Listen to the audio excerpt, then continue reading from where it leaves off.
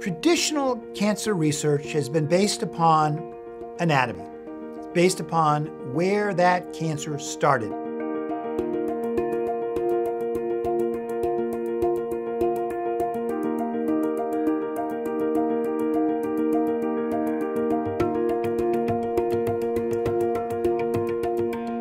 The concept of the TAPUR trial is to ignore where a tumor started, and in fact to look specifically at the abnormalities that might be driving an individual cancer forward, match it with a drug that has been suggested to favorably impact that target, give the drug to that patient, and see if there's clinical benefit. The TAPUR study is a prospective, large, sort of what we would now call a basket trial.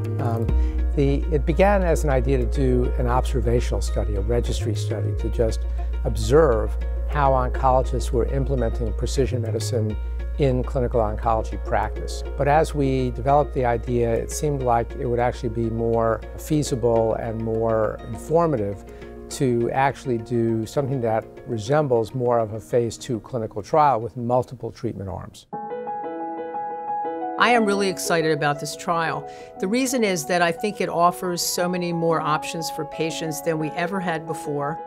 Patients with advanced cancer who may have had other therapies, and some patients with hematologic malignancies such as multiple myeloma or B-cell non-Hodgkin's lymphoma might be eligible for such a trial.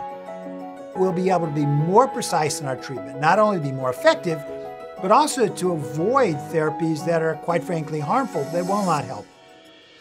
You might have a patient with breast cancer who has a cancer that has spread to the liver. You do a molecular test and find that it has an abnormality that, in fact, might benefit from a drug that has been approved for colon cancer. And if that particular drug is part of the trial that is known to target, or at least suspected to target that abnormality, that patient may get that drug. And the goal then is to find out if that drug has a favorable impact on that target for the benefit of the patient, regardless of what that drug has been approved for. We have been very fortunate to have pharmaceutical companies donate marketed drugs to the TAPUR study. The drugs are provided free of charge, and if the patient is eligible and consents to participate in the study, they're guaranteed that they'll be able to get the drug. There's about 17 drugs within the TAPUR trial that can be targeted for the particular patient.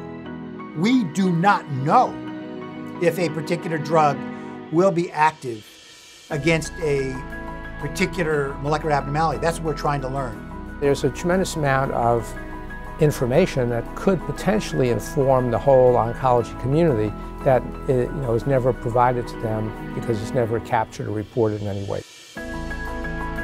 The TAPUR trial is a new step along that paradigm, a very powerful one because it allows us to look at multiple drugs focused on that individual abnormality, again, all for the benefit of that individual patient.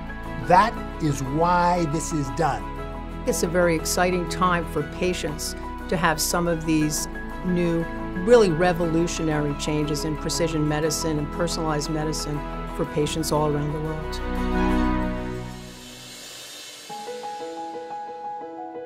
This is the future of oncology, simply stated.